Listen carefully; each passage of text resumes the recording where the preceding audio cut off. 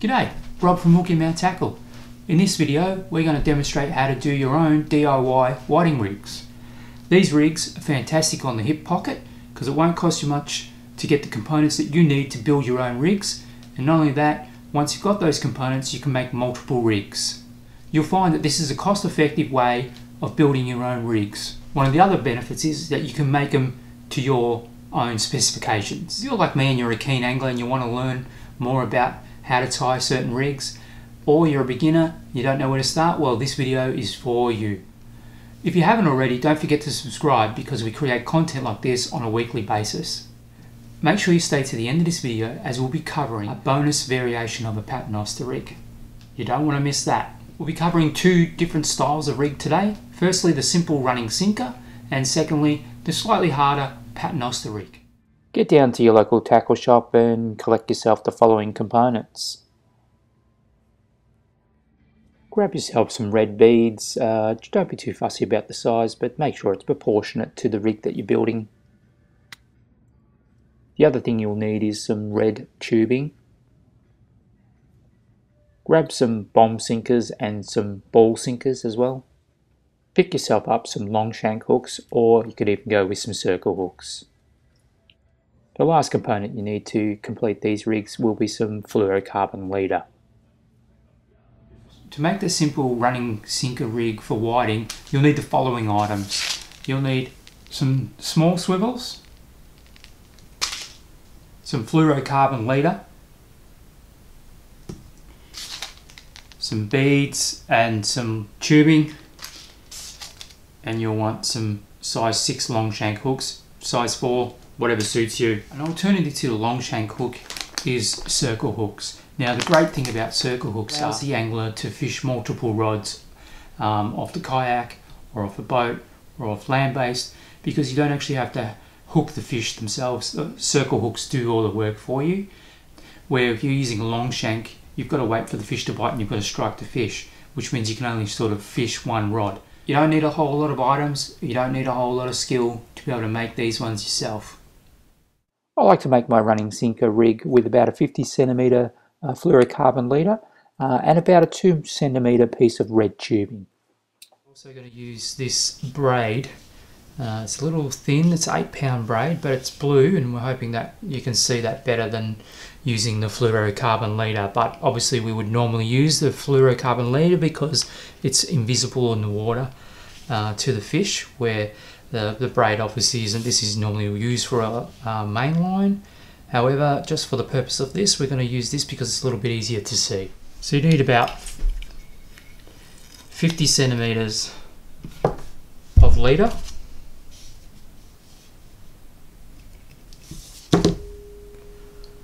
First thing you want to do is tie your swivel. Yeah. So we're just going to use a blood knot.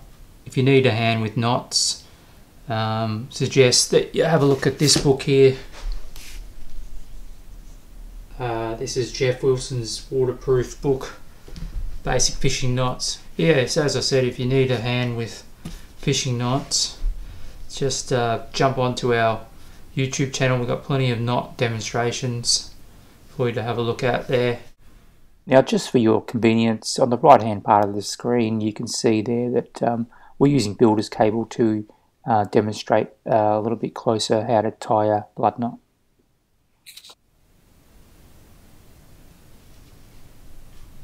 Pull that tight.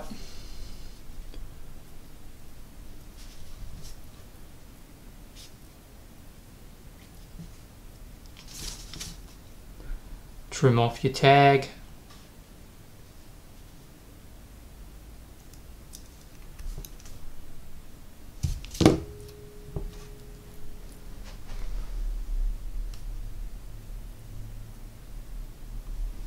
That's your first step. Second step is we want to grab a bead and a bit of lumo tubing, or red tubing in this case.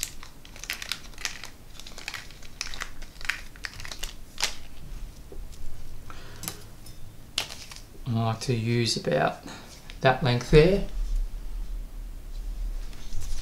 Give it a trim. Now thread your bead on.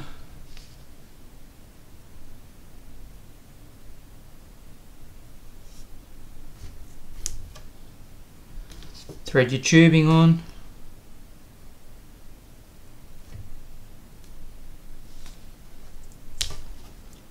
Okay, pretty simple. Then what we're going to do is grab one of these size 6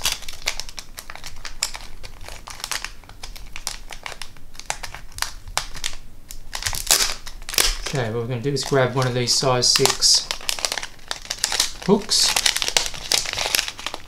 little long shank. These hooks are great for holding worms because obviously the long shank. They're great for holding pippies and squid, and are also really good for holding bass yabbies as well, which are some of my favourite baits for whiting. My all-time favourite bait for whiting is bass yabbies, if you can get them live. And then second from that will be pippies and worms, and then squid. So like before, I'm just going to tie a blood knot.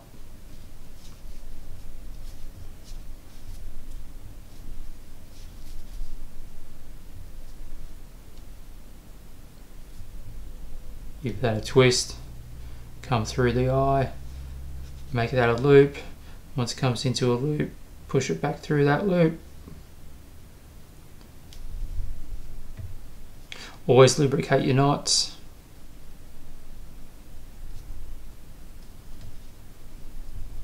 Okay, that's it. And trim your tag.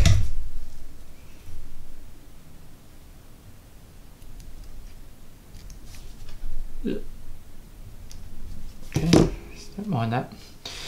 And then all you got to do here is run your leader down. All you got to do is run your tubing down to your hook, and that is your rig pretty much completed. Now we've got to work on the running sinker. So this being your main line, connected to your fishing rod. Before you tie that sinker back on, you thread your sinker on, and again tie another knot to the swivel. And again we're just going to quickly do a blood knot or a half blood knot.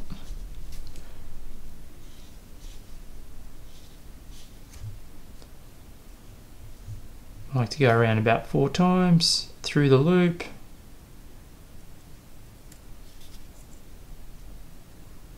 Back through the next loop at the top to finish it off. You'll find braid a little bit harder to tie than mono.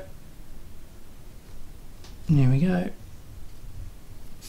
And pull that tight. Clip off your tag.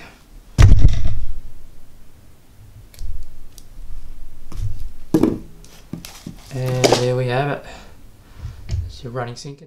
Okay, here's the basic measurements of the Paternoster rig. Let's get started on the Paternoster. So I like to do about 80 centimeters of fluorocarbon leader. As I said before, we're just going to use builder's cable here to make it easier for you. And I do my dropper loops on the Paternoster about 15 centimeters each. So I've cut that as well in builder's cable so you can see the 2 different variations of color. So what we're going to do is, first off, we're going to start by putting a loop in the bottom of the line. Okay, and there's many ways to do this, but this is the way I do it.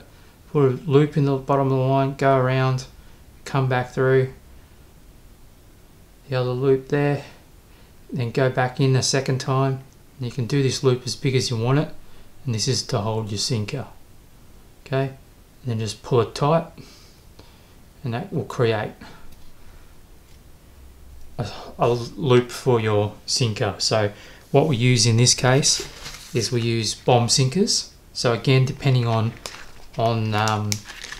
how strong your currents are, but you know, when you're fishing for whiting, the best thing you can do is try and go as light as possible. So what you need to do is pinch your loop that you've just made. Now, because it's builder's cable, it's a bit thicker than normal. Push that through the loop of the bomb sinker, come around the bottom of the bomb sinker with the loop, and then pull it back up to the top, and that's it. So that's interchangeable. So if the tide does get heavier, well, essentially all you need to do is exactly that in reverse, is just push that through and then pull that back over the top and pull that out, and that will release the sinker, and you can just simply put on a heavier sinker to suit the current at the time. Okay, but for this purpose we'll just leave it at that. So that's the start of our rig. Okay, so now the reason I like to use a shorter dropper is because a lot of the time some of the pre-made ones, they tend to have them a bit long and they will tangle up, so I like to keep it a bit short. Now once you've got your sinker on, you know basically where you don't want your hook to be, so we usually pull that up there a little bit so that it makes sure that it's not going to, when the hook is down, it will not tangle up with the sinker. So that's our starting point there. So all you need to do is pinch that and push it up like a mountain. Okay, push it up like a mountain and let it fold over itself so it creates a loop. Okay, pinch the loop, and then what you want to do is bring the line back through that loop. Drag the sinker makes it easier when the sinker's on to do this, and then do that again, back through. Okay, pull that back through. There we go, so that's twice. I like to do mine 3 times. Okay, here we go, and then go back through 3 times.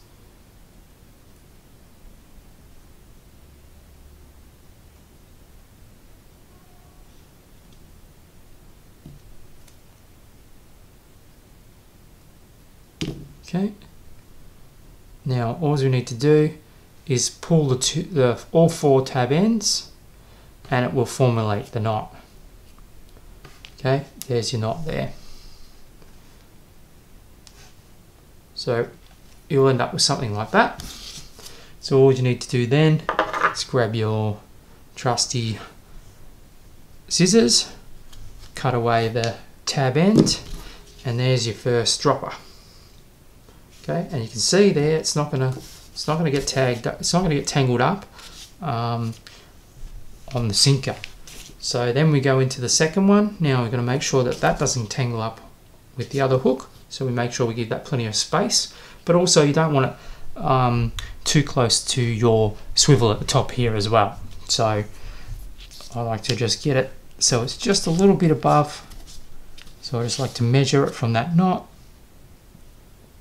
and then come up a couple of centimeters, and then start it from there. So remember, pinch it, push it up, push the 2 up together like a hump, fold over itself to make a loop, pinch your loop. Remember, make your loop big enough that you can work with. Now in this case, oh, the string's a bit too...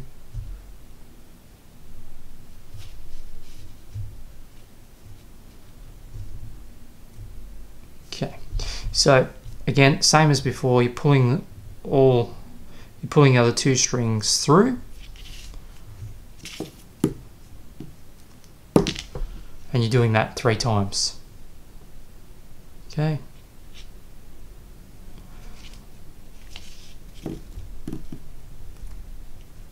Push that through. Now I'm just going to do it twice, just speed this up a bit, but you need to do it 3 times to make sure that knot's nice and strong. So again, we've just got the tab end cut off, and here we go, nice short dropper. Now it's up to you, if you may like a longer dropper, and in cases when there's a strong tide, it is more beneficial to use a longer dropper, because the longer the dropper, the less vibration in the line, the more fish you'll catch. But in this case, I like to keep mine fairly short. So basically we've got our 2 droppers now. So all we want to do is add our hooks. Now I'm going to add a couple of little circle hooks here, because this will be just a bit easier for me to do, given the fact that the long shank hooks have got such a fine, small hole, and it'll be very difficult for me to push this builder's cable through. But for the purpose of this demonstration, I'm going to use this, I think it was a 2.0 circle hook, which are great to use on a Paternoster. And as I said earlier, the reason that you want to use a Paternoster with circle hooks is that it allows you to fish multiple rods. 1, 2, 3, back through that hole, back through that hole, pull that through, tighten down, cut away your tab. Okay, now we have 2 droppers with circle hooks. Now obviously with whiting you would definitely use smaller circle hooks. These are a size 2.0, I think they were, a 3.0. So definitely use a nice small circle hook.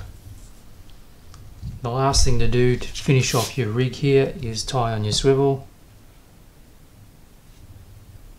And again, builder's cable is difficult to tie with, but easy for you guys to see what I'm doing. Okay, so then we want to go 1, 2, 3, back through the eye. Okay, and then back through that eye there. And tighten down. And trim away your tag. And there you have your Paternoster rig. Okay, 2 droppers, good length apart so they don't get tangled. And it's just as simple as that. Here's the bonus rig. So we've just made up a little Paternoster here. So swivel at the top, running down to first dropper, then into a second dropper, and then down to a bomb sinker. So the bonus, what you can do here is you can use flasher rigs. These ones here are a UV rig, and these are DIY hooks. Okay, so what these are all about, basically they've got UV material along with standard flasher material. So you can see the silver and the sort of black material are standard flasher, and the other material is UV. So you charge it up with a UV torch, and they will glow in the dark and give you extra light. So you use a torch like this, a UV torch or any torch. You can light them up even with a iPhone. And this is the bonus, is that you can just buy these anywhere, BCF or any of those sort of Kmart shops. And let's use the orange. Oh no, let's go with the yellow Lumo on this one. So we'll take 2 of those off.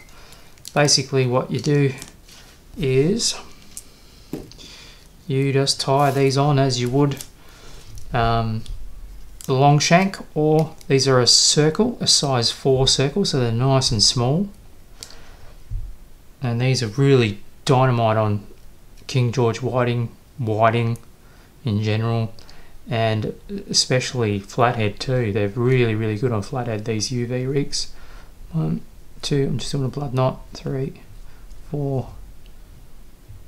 Let's tie that on through that loop, as you've seen me do several times now in this tutorial, and then back through that loop there, pull it tight, pull it down, cut off your tab, and that is your bonus rig. The other really good thing here is that as you can see, this full rig is that with the DIY rigs you can interchange those colors, so you can run one with the yellow and you might run one with the orange and see which one's working best. Now whiting do tend to love red, so it's a good idea to stick with the red. So there's a bonus rig for you, that you can turn your standard Paternoster into double flasher rig as well. Here's another good idea as well, is once you've actually made these rigs up, especially when you're kayak fishing, it doesn't matter even if you're on a boat, It's great to make these up, but how do you store them? So if you buy these little pieces of cardboard, you can get from BCF, you can get them from Kmart, I think, as well. These are fantastic for storing rigs. You just slot them in like so, and then run your rig around, tuck your hook in. You can put these in your pocket. You won't get pricked by your hook or anything.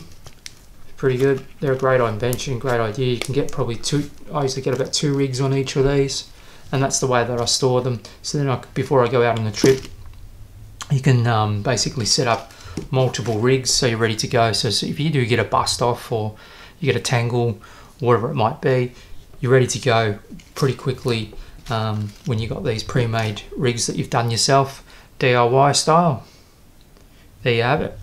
If you got something out of this video, don't forget to give us a thumbs up. Okay, thanks for watching. If you've got a different variation of a whiting rig that you'd like to share with our community, feel free to comment in the comments below.